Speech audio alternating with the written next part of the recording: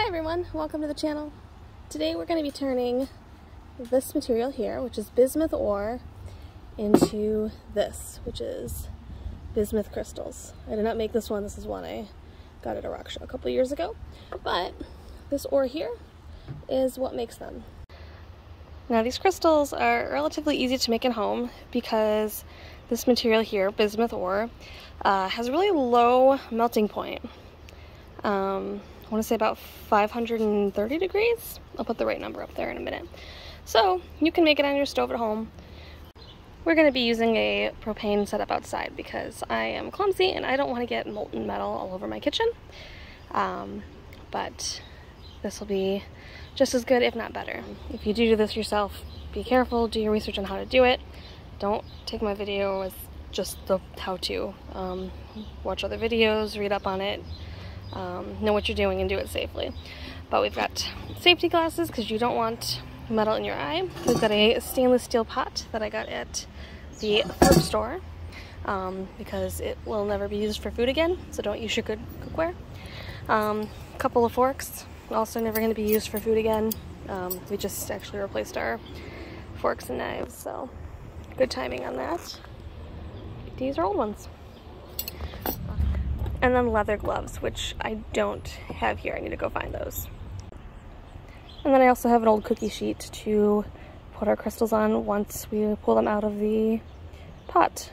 Also not going to be used for food ever again. So I went with 8 pounds of bismuth to start off with, and it actually is not very much. I wasn't sure how much I was going to get because I knew it was a dense metal, but it's super dense. So this is 8 pounds of bismuth right here. Can fit almost in my hand. For context, this is 8 pounds of agates and flint. A big difference in the amount of material you're getting. So this is a lot heavier for its size. So we're just gonna put our chunks in here. I don't think we're gonna get very much out of this because we only have those 8 pounds.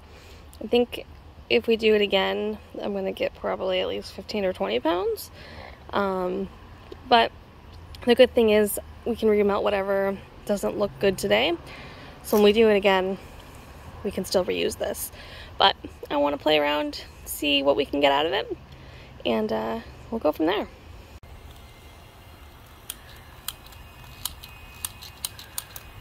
Uh-oh.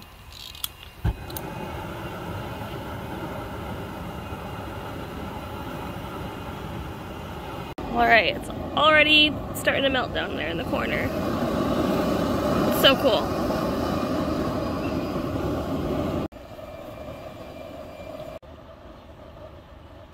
While I'm over here melting metal, Alex is over there brewing beer, making an Oktoberfest. It's getting real close. Right. It is all melted, so we gotta scoop up the impurities and start getting some crystals out of it.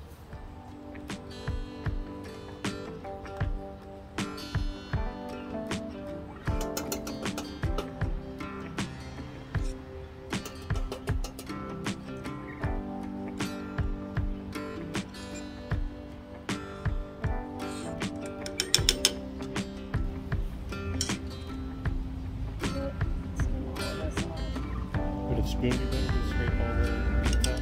No. Look at that color.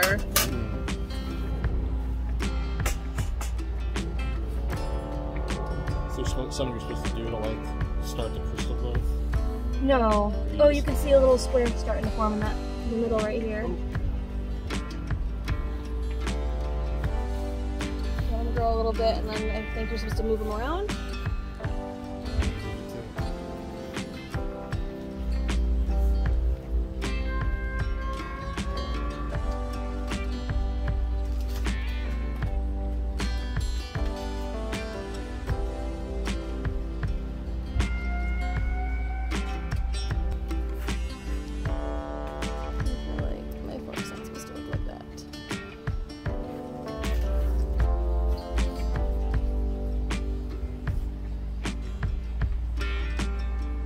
It's a really pretty concoction. Those colors from the oxidization. Very cool. There's a couple little spots where I think crystals are starting to form, but I don't want to move them yet, just in case. Alright, we've got one at least.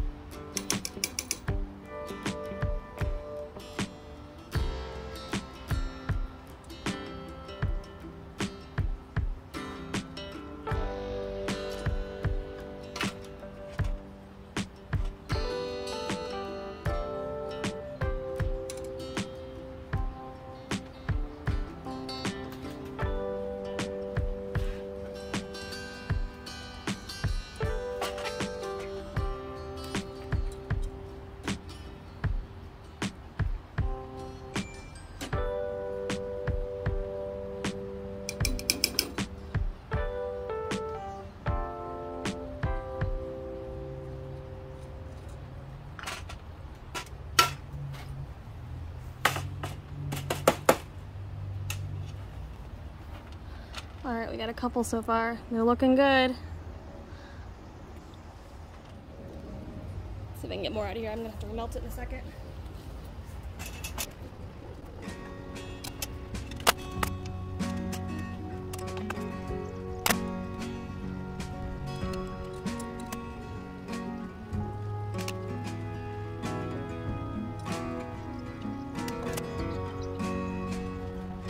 Forbidden treats.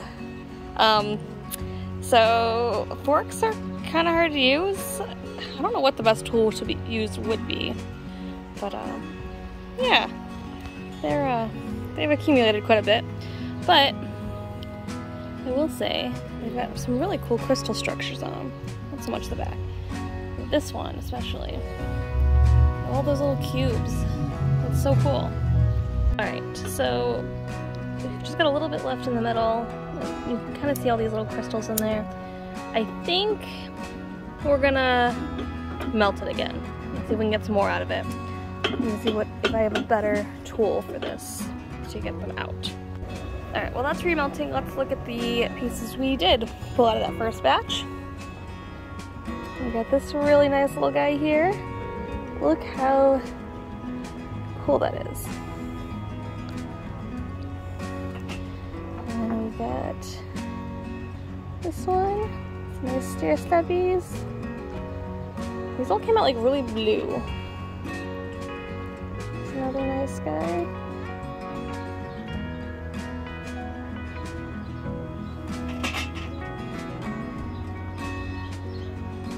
It's got some cool stuff going on that side. This bottom's kind of boring, but that's alright. It's a little tiny one, but really nice.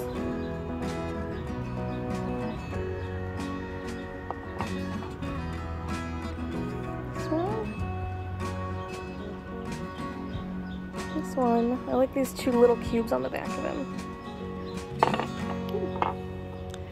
And then this one. Some more little cubies on the back of him. I might remelt. I'm gonna remelt him. I don't like him that much. Alright, we took it off the heat for the second time, so now we needed to just wait for it to do its thing.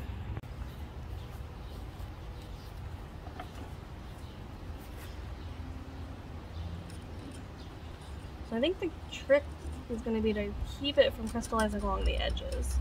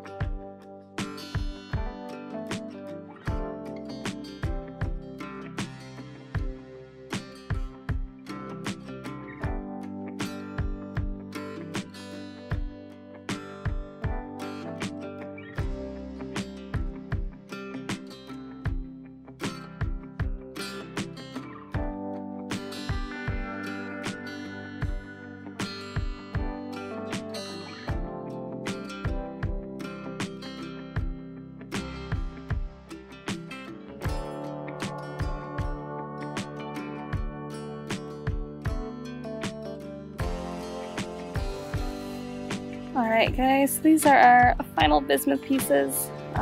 This was the first one we pulled out and it actually ended up being the best one. I think I gave it a little bit more time than the others, but it's just so cool. This little square I'm probably going to remelt, but it made itself a little perfect square. Like, how cool is that?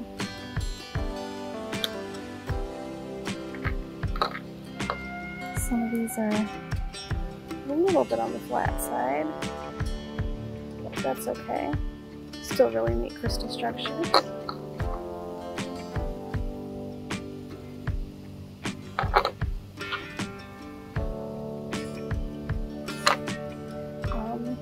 I really like this one because it's got like a half a perfect cube. I just think that's so cool.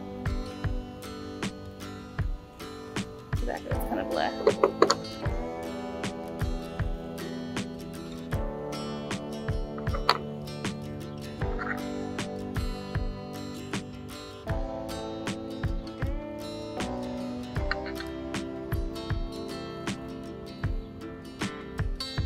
Let me know in the comments which one's your favorite.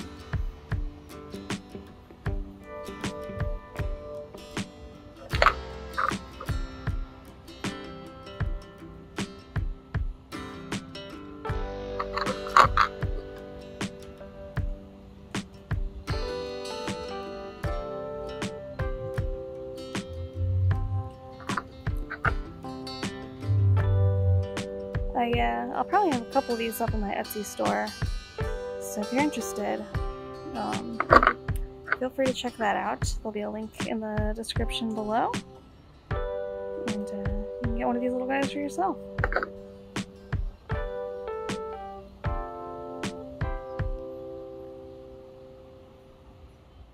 Alright guys, I think that's everything. This ended up being so much fun. I'm definitely going to be doing this again, so stay tuned for a part 2 at some point. But thank you so much for watching. Have a great day.